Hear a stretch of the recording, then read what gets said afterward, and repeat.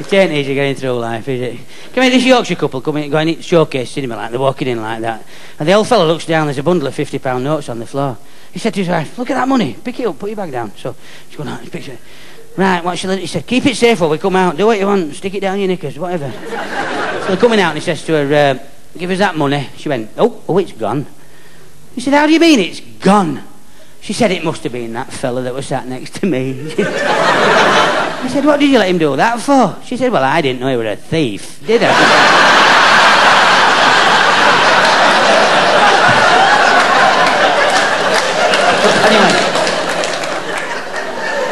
Can you imagine?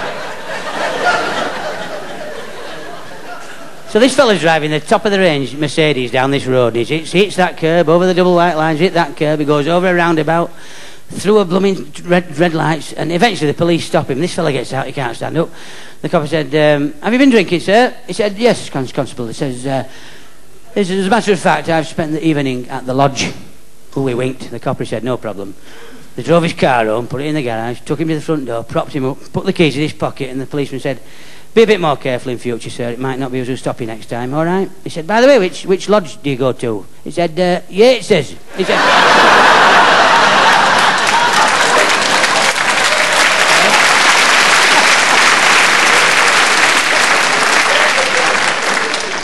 This fellow goes in a pub one morning, there's only the landlord sat there, he said, morning landlord, he said, yeah, he said, what do you want? He said, could I have a pint of pitter and a laugh of Hager, please? And he said, what do you want? He said, a pint of pitter and a laugh of Hager. He said, it's trying to be funny, lad. He said, why? He said, you mean a pint of bitter and a half of lager? He said, I'll just ask you twice, are you going senile or what? He said, I said, senile, you're head off your shoulders. You said a pint of pitter and a laugh of Hager, all right. Oh, I'm sorry, I've done it again. I don't know what's gone wrong with my head this morning. I'm getting everything muddled up. He said, I wasn't trying to be offensive, I'm sorry. Landlord said, well, what am I shouting at you for? He said, I do that all the time myself. He said, do you? Oof, I did a beauty this morning. He said, I come down in the pub for my breakfast, and the wife stood there, and I thought, ooh, I'll have bacon, egg and sausage. That's all I meant to say to wife, I'll have bacon, egg and sausage. And instead I said to her, do you know, you've ruined my life, you big, fat, ugly bastard.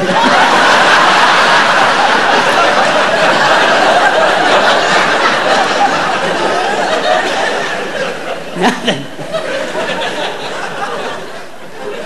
Hey, I don't know. You've been a lovely crowd. And can I be a bit honest with you now? I'm getting on my own nerves now a bit. And keep supporting these wonderful theatres, won't you? We'll keep breathing. That's your first job, isn't it? I mean, bad breath is better than no bleeding breath, isn't it? I'm waffling a bit, aren't you? You know, I've never got this far before.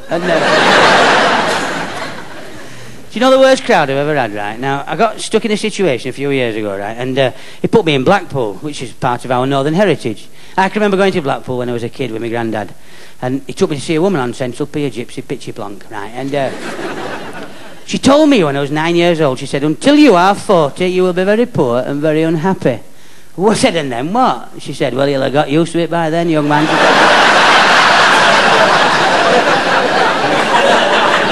So I get this booking in Blackpool at the Imperial Hotel, right, about 4 years ago, during the last Conservative government conference, right? Now, I know nothing about politics, comrades, and... No, but can you imagine this for a dilemma here, right? Now, they played me on because they had a band, right, and of course I come onto the music like this when they played me on like that, and because I do my own choreography, come on like that. I was full of confidence and Carlsberg, and...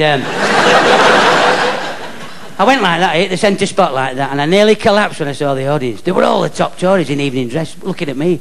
Cabinet ministers, bloody curb crawlers. They were... The problem was, ladies and gentlemen, the big problem was, right, see, they were dining when I was on, and they were all, it wasn't food like we eat, it was all a la carte menu, you know. Leg of liver, and, yeah, corn on your cobs and all that. These were posh people, you know, they're the sort that have the big issue delivered, you know, they're...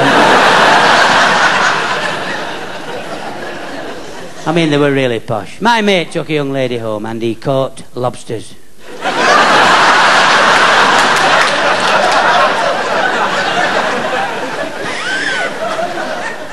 We're talking posh, aren't we? I mean, have you ever seen anybody fart in a hanky? Right. Hey? But they made a giant mistake with me, right? They give me free beer all night. Could you imagine giving a Yorkshireman free beer, eh? I was nearly in a coma by midnight, right? And I was drinking like a two-headed committee man on a brewery trip, you know. But being a Yorkshireman, I knew when I'd had enough to drink, right, they'd shut the bar, you see. And I stood up to go to bed, and my teeth were floating, right? I couldn't bloody... My legs won't go, stood there like that, you know. I looked like an MFI wardrobe.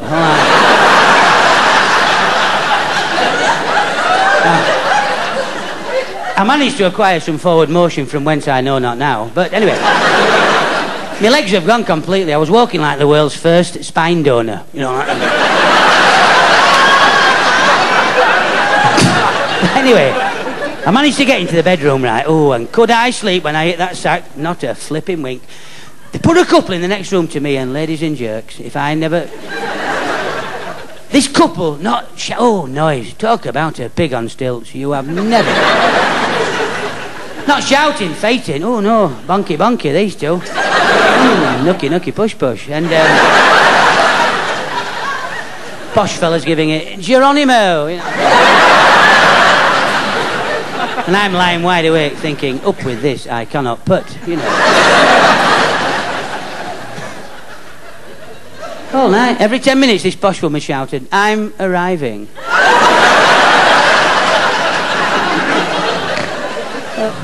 Well, I'm stood on the bed by now with my ear against the wall, right, and I felt like applauding these two, I did. I were going to clap, but it's hard to clap with one hand, isn't it? And, I weren't really, no. That's nasty habit, that, isn't it? But very, very popular, I'll tell you what. If God hadn't meant you to do it, he'd have made your arms shorter, wouldn't you? Listen.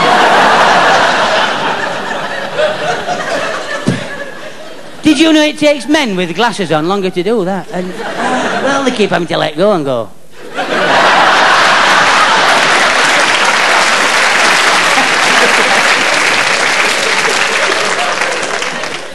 I knew a lad that did that all the time. I mean, he was a real polisher, this fella.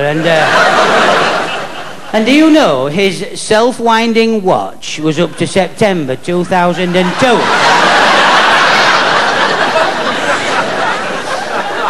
And I'm not lying, look, it's still going there.